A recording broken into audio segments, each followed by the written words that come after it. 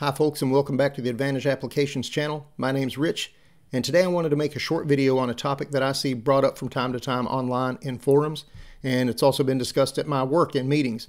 And that is Microsoft Access still a viable development platform to build custom tools for the modern office? And the short answer is yes, absolutely it is, but not exactly as it was originally intended. Access was meant to be a standalone database solution for a very small business or a small department with maybe 1 to 5 users concurrently in the database at a time. It was probably meant to run on a single workstation or maybe over a local area network, again for a small number of users, and those users would have been hardwired onto that network. And there were some pretty severe limitations when you use Access in this way. Since it's file-based, wherever the database file resided, anyone that was going to use that database needed read, write, edit, and delete permission to that folder where the file resided. And that meant that the file could inadvertently get deleted, renamed, copied, older versions copied over it. Information could have been updated or changed in some inadvertent ways. It was vulnerable. It was prone to data and code corruption. And the more users you had in the database concurrently, the greater that risk went up. And also using the database over a remote connection like VPN was pretty much a non-starter. It was painfully or prohibitively slow, and again, the risk for corruption went way up if you tried to connect and use it over VPN or something like that. So how then is Access best used today in the modern work environment? Well, in my opinion, it's really well suited as a rapid application development tool when the data resides in a more robust database server, like SQL Server, any database system that allows ODBC connections, or my personal favorite, SharePoint. And I'm going to show you the way that I configure my solutions when they are Access front end and SharePoint backend. I'm going to go over some of the advantages of setting it up like that. And in fact, I'm going to start a series of videos on how to create a solution where Access is the front end and SharePoint's the back end. Some special considerations that you need to think about when you're first starting up a project like that. And eventually even how to migrate an existing Access database, no matter how long it's been in use, to a SharePoint backend. So if that sounds like something you'd be interested in, consider subscribing. And let's go ahead and get into it. Okay, the first development tool that I'm going to show you that you get in Microsoft Access that is really awesome is the Table Designer. I've already got a few tables made in this database and a form, but I'm going to go ahead and create a new table just to show you how it works. So we're going to come up to our Create menu here, and there are a lot of options obviously in this menu, and there are actually more than one way to create a table, but I'm just going to show you one. I go to Table Design, and here I can define the names of the fields I want in my table, and also what data types those fields will be. So the first field that I'm going to put in here is Overtime ID. I'm going to let that be an auto number field, and I'm going to make it my primary key. When I'm working on a project that I know ultimately is going to reside in SharePoint as far as the data goes, I always explicitly name the ID field. I don't just use a generic ID name for that field. I give it a name that actually makes sense for the table that it's in. The reason I do this is because SharePoint is going to add new fields to this table whenever we export it out, and using a generic field like ID sometimes conflicts with the names of the fields that SharePoint assigns. The next field I'm going to add is Overtime Date. And again, I don't like to ever name a field just date, because that definitely has conflict with reserved words in Access and other applications as well. I'm going to define the data type as date/time, and I'm going to specify a format down here too. I'm going to use short date. And this again is another really cool thing about Access Table Designer. It is very much like a really high-end database application like SQL Server, for instance, where you can set formatting, input masks, default values, captions, and in fact on this one I'm going to put a default value of the current date. Okay, the next field that I'm going to add is going to be Caused By. And this is actually going to map back to the TBL employee over here. So it's not going to store text, it's actually going to store an identity from this table as a foreign key here. So this is going to be a number, and its format is default to long integer. That's perfect. Now I'm going to enter Work Crew ID. This is also going to be a foreign key from TBL Work Crew. Then I'm going to add Job ID, another foreign key field, so it's a number. Then Hours. This will be, this database is going to be like an overtime database. I use this in another one of my videos, and now I'm just going to use it to kind of demonstrate this as well. but the idea is that people can come in here and track their overtime hours. So instead of short text, obviously I want this to be a number, and instead of just whole numbers, I'm going to format it so that it's a decimal, single precision. And I'm going to change the decimal places from auto to 2. After that, I'm going to create a comment field. This will be text, but not short text. I want to make it long text so that it'll accommodate more than 255 characters. Okay, that's it. I'm going to save this table as TBL overtime. And it pops up over here in the navigator. And in a moment when I'm ready to export these out to SharePoint, it will keep all of that formatting. All right, the next thing I'm going to show you that I use in Access quite a bit is the relationship designer, so that you can define the relationships between your tables. Now, to be honest, I don't really use this a whole lot with solutions that are going to reside on SharePoint, because SharePoint doesn't support the relationships that you define in Access. But that's not a big deal, because I can define those relationships in my queries on the front end and also in the forms if they use combo boxes and things like that. And I can also do it in code. So it's not that it's limiting, it's just SharePoint doesn't use it. But I want to show you how it works real quick anyway. So here under Database Tools, I can click Relationships. Then I can just drag tables over from my navigation pane here. We'll start with Table Overtime. And I'll take Table Job. And we see Job ID is here, and Job ID is here as a foreign key. It's the primary key in TBL Job. So I can just click and drag that primary key to the foreign key in this table. And it's going to pop up a relationships window. And it says Table Job to Table Overtime. Job ID field in Table Job, and Job ID field in Table Overtime. That's what we're relating. I'm going to go ahead and check Enforce Referential Integrity. And you can even set up cascading updates and deletes. I'm not going to do that for this relationship. But when I click Create, you can see that it sets up a one-to-many relationship. And I could do the same thing with TBL Employee. As I mentioned earlier, Caused By field over here maps back to Employee ID. We do the same thing. We have another one-to-many, and I would do that with Work Crew as well. Work Crew ID is a primary key here, and it is a foreign key here. Enforce Referential Integrity, click Create, and there we go. So if I was keeping this solution in Access, which I don't recommend, but even if I was migrating it out to SQL Server using their SQL Server Migration Assistant, it would keep these relationships as we define them here. And once you define the relationships like that, it carries through in queries and forms and reports and everything you do in the database. So it's pretty handy. All right, so now let's say that we've actually got data in our TBL overtime table. If we open the form, it would look like this. Basically, we have the date overtime was taken, who took the overtime, which work crew they were a part of, which shift basically, what the job was, and how many hours was worked. And I show you this because the third thing that I want to show you in Access that you have is a development tool that is really handy. I think it's very powerful, is a graphic query designer. So again, we come into our Create menu, and you can use Query Wizard to create certain types of queries.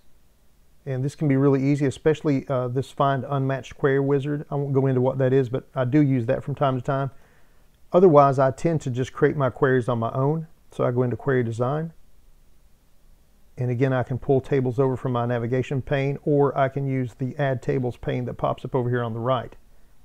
So let's say that we wanted to write a query to total and sum all of the hours for each employee that's taken overtime. To do this, we know we're going to need the overtime table. So we double click it and we get it here on our query panel. I'm going to close the property sheet here.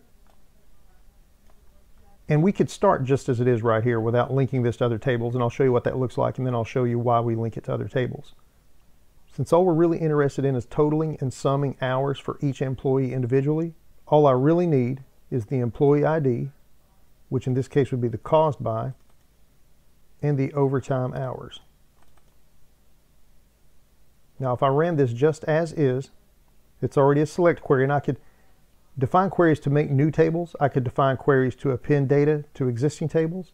I could define queries to update data in tables, make changes to that data in other words. I can make cross-tab queries and delete queries. Also union, pass-through, and data definition queries. I'm going to keep it real simple today just with a select query, but this is a really powerful tool, and you can not only connect to Access tables, but you can connect to Excel, you can connect to any database that exposes ODBC connections, and of course you can connect to linked SharePoint lists. So if I run this now, it's going to pull in everything because I have no filters, no parameters, no conditions on this data whatsoever. So now if I go into Query Design and I click my Totals icon here, I get a new row here that says Total. And I'm going to leave it grouped by, cost by. That's going to group it into the employees. And then I'm going to sum on hours. Now if I run the query, now each of these IDs correlates to an employee and TBL employee, and this is the total hours that they worked in the data set that we have. But this number isn't very useful to us. So let's change the query so that it actually displays the employee name. Go back into Design View, and now I'm going to pull in TBL employee. And you see my relationship pops right up here because we've already defined it in the relationship panel. But if it didn't, we could define the relationship right here again. And that's what I do when I link to SharePoint lists, because SharePoint won't hold relationship information about these tables on its own. Whenever I use a query, I just redefine that relationship in here. It takes a little extra time, but it's really not a big deal. Okay, so I'm going to bring in last name and first name. I'm going to create a new display field called full name, and I'm going to define it as the last name field, and I'm going to concatenate a comma and space, and then concatenate the first name field. Now I can uncheck last name and first name here since I don't need it represented in the query at all, because I'm going to have full name that's going to show up. And I want to click and drag that just to the left of hours so that it still makes sense. As a matter of fact, I don't need caused by either, because I don't need that identity to show up.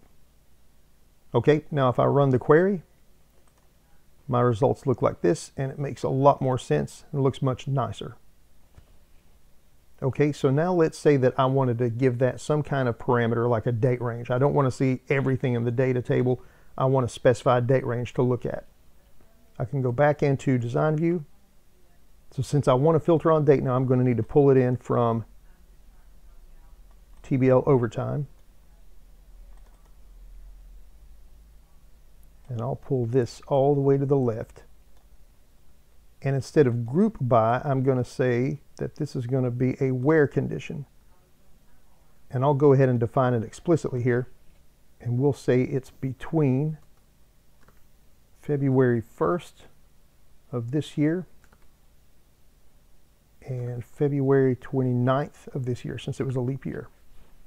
Now it just so happens that all of the data in this table overtime is for February. And that's because it's just some test data that I put in. So we'll actually narrow that down a bit right here in our criteria expression. We'll say that we're going to 215. All right, let's run that. And our numbers update. And we could actually break that down even further. We could have it grouped by jobs underneath employees, and that would work. It would break out even further. There's just a whole lot you can do with it. Anything you can do with SQL, you can do in this Query Designer. And as a matter of fact, you can actually view the SQL directly and modify it, or what I do is copy it. Sometimes I'll come in here and I will design a query, and then I'll copy the code into my VBA and then tweak it there. And that way I don't have to define parameters or certain relationships explicitly. I can do it later in code dynamically. So it is a really, really handy and powerful tool. It's one of the things I use the most in my solution development.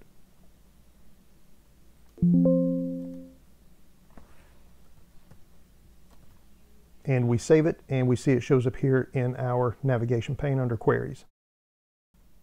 The next thing that makes Access a very powerful application development environment is its form designer. This form here is a good example. Let's look at it in Design View, and then I'll show you how it works. So in Design View, you can come up to Form Design here in the menus, and you have a whole set of custom controls that you can add to your form, including text boxes, list boxes, combo boxes, option groups, tabbed forms, subforms, images, charts, graphs. I mean, there's just a ton of stuff that you can do in here. It's a lot like Visual Studio. And everything in here is customizable with code. Access has its integrated language, Visual Basic for Applications, VBA, And you can write some really powerful code to loop, to make decisions, to modify attributes and properties, and also to automate tasks. It's really powerful. And to get to the VBA editor, you just come in here and choose Properties, and you have a tabbed panel that opens up here. And in this tab panel, you can modify all of the attributes and properties of the form, or whichever control you have selected. You can see that the Properties window here updates when I select a control. And here I have the Submit button selected. If I go to the Event tab, on the Click Event here, you see that I have Event Procedure listed there. And if I click the little ellipsis to the right, it takes me to the code that runs when that button is clicked. And I won't go through this code right now. I have a couple videos that you can check out if you want to learn how to work with record sets in VBA, or if you want to learn how to execute SQL from VBA. I'll put the links to those videos in the description. And also all of the practice files and all of the source code that I go over in these videos is available to my members. I'll put a link in the description on how you can become a member of the channel as well. It costs less than a cup of coffee, and you can cancel at any time. So let me show you what this form does real quick, just based on the code that I have written. Come and put it into Form View. The idea is someone can come into the controls here at the bottom of the form, select a date. I'll just pick today. Select a person that may be absent or a need for overtime. We'll say that Skylar is going to be out. Based on the information in TBL employee, it knows that she works shift C and that her primary job is wait staff. And so now I can come in here and just put how many hours of overtime this absence requires and click Submit. And it comes right up here and pops it into the list.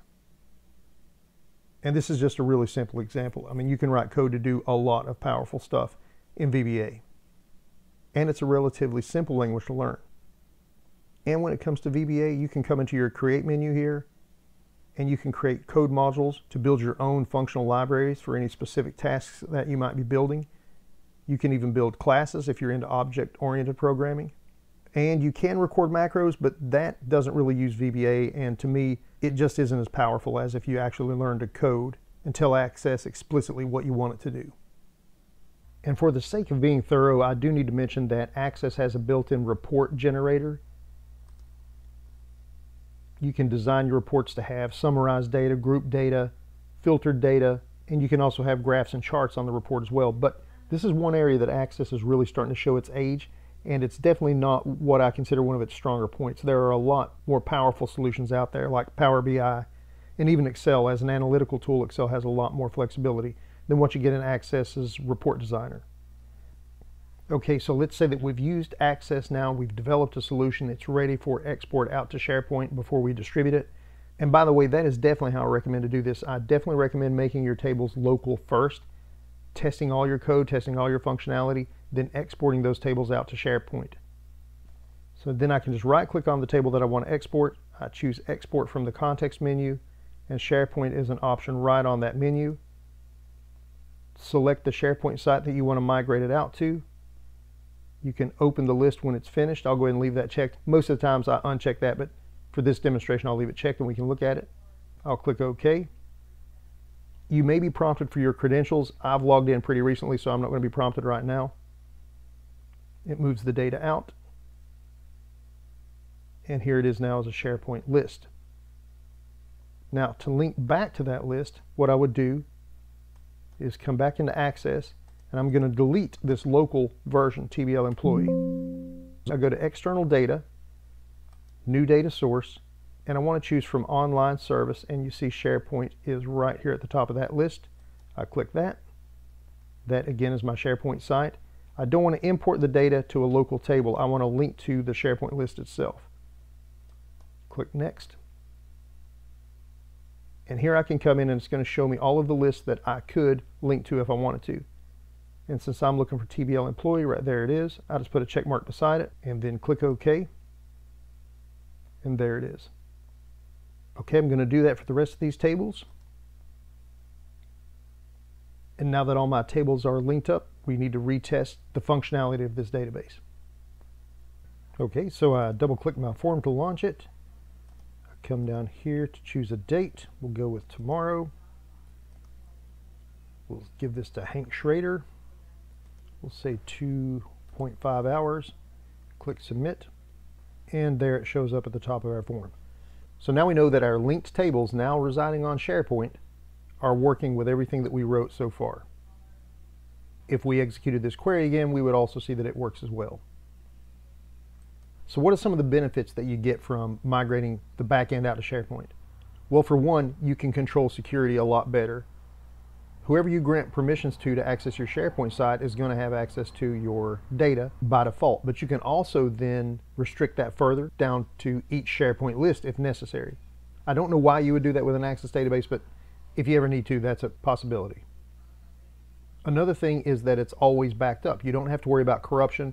It can serve as many concurrent users as you need, and it's highly available over remote connections like VPN. So pretty much everything that Access had as a weakness is addressed when you link up the back end to SharePoint. And as I said, I'm going to be going over more and more real-world examples of this as we progress through the video series. We're going to actually take a database that's already in use and migrate it out, and you're going to get to see some of the challenges that you come up against and some of the things that you have to change in the table definitions before you migrate them out to SharePoint lists. But anyway, I hope this is interesting. If so, like I said, please consider subscribing. And if there's any topics that you would like to see me cover or do a series on, please let me know. Thanks for watching and take care.